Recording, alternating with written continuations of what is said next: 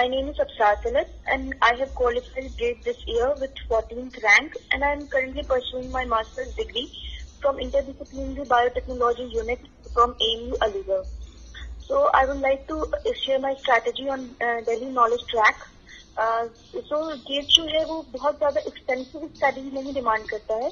अगर आप अपने फील्ड में आपके जो सब्जेक्ट्स हैं आपने उसको एक्सटेंसिवली स्टडी कर रखा है पहले से, तो आपको बस ये करना होता है कि आप पुराने साल के क्वेश्चन पेपर्स उठाएं और उसको सॉल्व जरूर करें, क्योंकि उससे पता चलता है कि ट्रेंड क्या रहा है. और गेट में जो ट्रेंड है वो बहुत मैटर करता है, क्योंकि वो काफी जो क्वेश्चन टॉपिक से रिलेटेड ज्यादा आ रहे हैं वो ज्यादातर रिपीट होते हैं. फॉर एग्जाम्पल जैसे कि मेरा लाइफ साइंस था, तो उसमें बायोकेमिस्ट्री पोर्शन में और एंजाइमोलॉजी पोर्शन से काफी क्वेश्चन रिपीट होते हैं. तो आप उस पोर्शन को ज्यादा अच्छे से प्रिपेयर कर सकते हैं by going through the previous year question paper. फिर जनरल एप्टीट्यूड जो होता है वो आप जरूर प्रैक्टिस करें, क्योंकि 15 मार्क्स का जनरल एप्टीट्यूड होता है, और अगर आपने 15 मार्क्स में अच्छा खासा स्कोर कर लिया तो आप की रैंक बहुत बेटर हो सकती है. फिर केमिस्ट्री जो होता है वो 25 मार्क्स का होता है, तो उसमें भी आप कोशिश करें कि जो प्रीवियसली आपने 12th लेवल पे पढ़ रखा है उसको आप एक बार रिवाइज कर लें. बेसिकली ऑर्गेनिक केमिस्ट्री और फिजिकल केमिस्ट्री जो होती है वो ज्यादा होती है, खासकर फिजिकल केमिस्ट्री जैसे थर्मोडायनेमिक्स हो गया, इससे काफी क्वेश्चन होते हैं, तो आप इसको जरूर प्रैक्टिस कर लें. फिर उसके बाद आप चॉइस कर सकते हैं जो बाकी के 60 मार्क्स के पोर्शन होते हैं. 15 मार्क्स जनरल एप्टीट्यूड का होता है, 25 मार्क्स केमिस्ट्री का होता है कंपलसरी, और फिर 60 मार्क्स होते हैं जिसमें आपके पास 5 रेंज ऑफ चॉइसेस होते हैं. आप बायोकेमिस्ट्री, बॉटनी, जूलॉजी, माइक्रोबायोलॉजी, आप उसमें से कुछ भी चूज कर सकते हैं. तो आप पहले देख लें कि आपका कौन सा पोर्शन स्ट्रॉन्ग है, फिर आप उसमें से किसी दो टॉपिक को आपको चूज करना होता है, आप उसको चूज करें. गेट में सबसे इम्पोर्टेंट चीज होती है कि आप अपने टाइम का जरूर ख्याल रखें, क्योंकि आपके पास टाइम थोड़ा लिमिटेड होता है इसमें, और आपको टॉपिक देखने होते हैं, आपको सब्जेक्ट देखने होते हैं कि किसमें आप ज्यादा स्कोर कर पाए. कभी कभी माइक्रोबायो के क्वेश्चन ज्यादा इजी होते हैं, कभी कभी बॉटनी के क्वेश्चन ज्यादा इजी होते हैं. तो आप एक बार देख जरूर लें कि किस क्वेश्चन में आप ज्यादा क्वेश्चन कर पा रहे हैं, और फिर उस हिसाब से आप उन्हीं क्वेश्चंस को मार्क करें जिनमें आप ज्यादा आपको लग रहा है कि आप सही कर पा रहे हैं, क्योंकि 1/3 निगेटिव मार्किंग होती है. अगर आपने ज्यादा गलतियां कर दी तो आपकी निगेटिव मार्किंग काफी चली जाएगी. तो इसलिए आप इस तरह से प्रैक्टिस कर सकते हैं.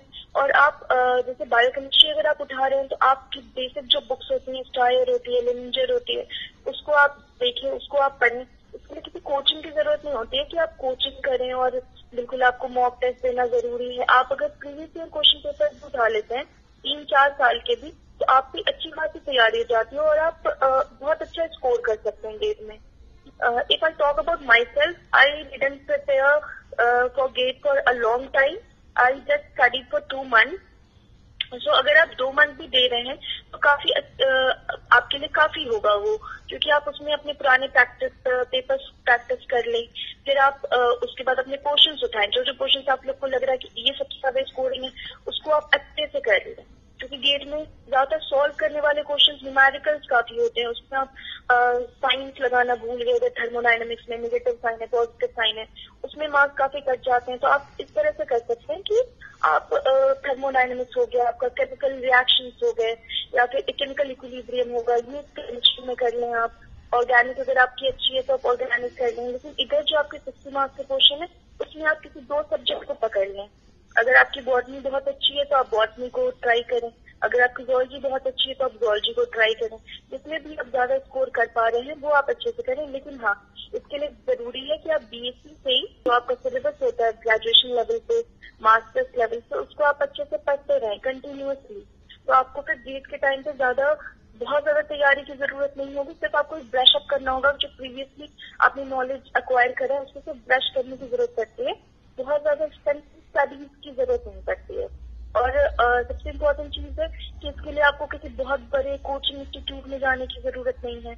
अगर आप चाहें तो आप घर बैठ के आराम से, अगर आप 4 या 5 घंटे भी दे रहे हैं, आप रेगुलर आप प्रैक्टिस कर रहे हैं क्वेश्चन पेपर्स, आपके पास 2 मंथ्स हैं, और आप रेगुलर क्वेश्चन पेपर्स 5 ईयर्स के, 6 ईयर्स के आप क्वेश्चन पेपर प्रैक्टिस कर लेते हैं रेगुलरली, तो आपका जो पोर्शन होता है वो तो कवर अप होता ही है. आपका एक चेक भी हो जाता है कि जो आपने कवर करा है वो आप कर पा रहे हो उस पोर्शन के क्वेश्चन पेपर पर, नहीं कर पा रहे हो. अगर आप नहीं कर पा रहे हो तो फिर आपको जरूरत है कि आप दोबारा से उन पोर्शंस को पढ़ें, दोबारा से देखें कि हाँ इसमें कहाँ से मेरे से मिस्टेक हो रही है, और फिर जैसे न्यूमेरिकल्स हैं आप उसको सॉल्व करें, ये ना करें कि आंसर देख लिया और फिर हमने लगा दिया टिक के चलो इसके आसपास होगा, क्योंकि काफी बार ये होता है कि बहुत आसपास के आंसर्स होते हैं, 1.67 है तो 1.75 होगा, तो आप इसमें कंफ्यूज हैं, तो आप पूरा सॉल्व करें।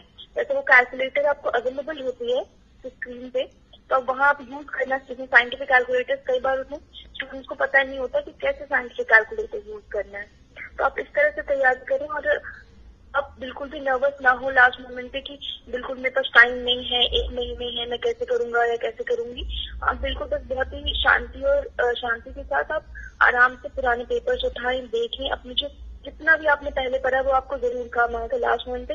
और जनरल एप्टीट्यूड ना छोड़ें, क्योंकि जनरल एप्टीट्यूड काफी स्कोरिंग होता है, बहुत ईजी होता है ये इसका, खास करके लाइफ साइंस में काफी इजी होता है, तो आप उसको ना छोड़ें। मेरा M.Sc बायोटेक्नोलॉजी में है, लेकिन जो बायोटेक्नोलॉजी है वो बीटेक का भी सब्जेक्ट होता है और लाइफ साइंसेस का भी सब्जेक्ट होता है। आप M.Sc भी परस्यू कर सकते हो, तो बेहतर होता है कि अगर आप लाइफ साइंस आप M.Sc परस्यू कर रहे हो तो आप लाइफ साइंस के थ्रू डालो, क्योंकि आपका जो प्रीवियसली आपने ग्रेजुएशन करा वो लाइफ साइंस के थ्रू है।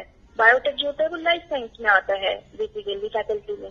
तो आप जो अगर आप बायोटेक ऑप्ट करते हो वहाँ पे मैथ्स के क्वेश्चन काफी ज्यादा होते हैं, वहाँ पे बायोस्टैट्स भी होती है, बायो प्रोसेसिंग भी होती है, तो ये पोर्शंस में काफी लाइफ साइंस के बच्चे उतना स्कोर नहीं कर पाते हैं, तो आपके लिए बेटर होता है कि आप लाइफ साइंस चूज करो। अगर आपने बीटेक नहीं करा है, अगर आपने बीटेक करा है बायोटेक से, फिर you can go for biotech in gate. Then क्योंकि मेरा अभी M.Sc भी चल रहा था साथ में, तो मेरे टाइम बहुत ज्यादा तो नहीं मिल पाता था, लेकिन 2-3 घंटे आप दे सकते हैं, शाम को दे दो आप। लेकिन आप सबसे इम्पोर्टेंट चीज होती है कि आप क्वेश्चन पेपर जरूर प्रैक्टिस करो, क्योंकि क्वेश्चन पेपर जो होते हैं वो बहुत ज्यादा आपका रिवीजन करा देते हैं। और गेट के लिए खास करके गेट जो है उसमें आपको काफी जरूरत होती है कि आप जो क्वेश्चन हैं वो जरूर देखें कि सबसे ज्यादा मार्क्स किस क्वेश्चन से आ रहा है, फिर नेक्स्ट जो हाईएस्ट मार्क्स है वो किस क्वेश्चन से आ रहे हैं, और आप उन क्वेश्चंस को टारगेट करें, क्योंकि बहुत ज्यादा सब्जेक्ट्स जो है वो बहुत ज्यादा हैं, आप सारे सब्जेक्ट्स को कवर नहीं कर सकते हैं जो गेट के सिलेबस में होते हैं। तो आप इस वजह से आप अपने अपने टॉपिक्स देखें, मैक्सिमम मार्क्स जिसमें आप गेन कर सको और उसको ही प्रैक्टिस करें आप अच्छे से। दूसरी चीज ये होती है कि अगर आप जनरल एप्टीट्यूड की बात करें तो आप 10th लेवल की मैथमेटिक्स देख सकते हैं, RS अग्रवाल आती है 10th की। अगर आपकी 10th लेवल की मैथमेटिक्स भी अच्छी है तो आप अच्छा खासा क्वेश्चन सॉल्व कर जाओगे, क्योंकि बहुत बेसिक क्वेश्चन होते हैं। फॉर एग्जाम्पल ट्रेन के डिस्टेंस के बीच का होता है, फिर जो स्पीड पे ट्रेन स्पीड और ट्रेन के बीच में जो डिपेंडेंट निकालना होता है कि आप टाइम निकालो, या फिर रेलवे ट्रैक से इन्वॉल्व वो होता है, या फिर बहुत ही बेसिक होता है लॉ की वैल्यूज होती हैं कि आप लॉ की वैल्यूज सीधे सीधे निकाल दो, या फिर थोड़े ज्योमेट्रिकल पैटर्न दिए होते हैं, तो उस पर आप कर सकते हैं। तो वो जनरल एप्टीट्यूड की तैयारी आप पाथ फाइंडर की बुक आती है जनरल एप्टीट्यूड की, आप उससे कर सकते हो। या फिर अगर आपकी मैथ्स अच्छी है 10th लेवल पे तो फिर आपको उसको ही थोड़ा ब्रश अप करने की जरूरत है, बहुत ज्यादा जरूरत नहीं पड़ती है, क्योंकि इंग्लिश के जो क्वेश्चन होते हैं वो 2 या 3 क्वेश्चन होते हैं जो इंग्लिश के होते हैं, तो आप अगर आती है और वो बहुत टफ नहीं होते हैं, आप उसमें स्कोर कर सकते हो आराम से, उसके लिए बहुत ज्यादा देखने की जरूरत नहीं है। लेकिन हाँ, रीजनिंग के जो क्वेश्चन होते हैं उसको आप जरूर एक बार कर लें। आप पाथ फाइंडर की बुक आती है जनरल एप्टीट्यूड की, उसको आप देख लें, प्रैक्टिस कर लें थोड़ा, उससे अच्छा खासा क्वेश्चन कवर हो जाता है। और दूसरी चीज है कि केमिस्ट्री को नजरअंदाज ना करें, क्योंकि लाइफ साइंस के बच्चे अक्सर हमारी केमिस्ट्री बहुत अच्छी नहीं होती है, तो लेकिन केमिस्ट्री 25 मार्क्स कॉम्प्राइज करता है, which is 1/4 of the total paper.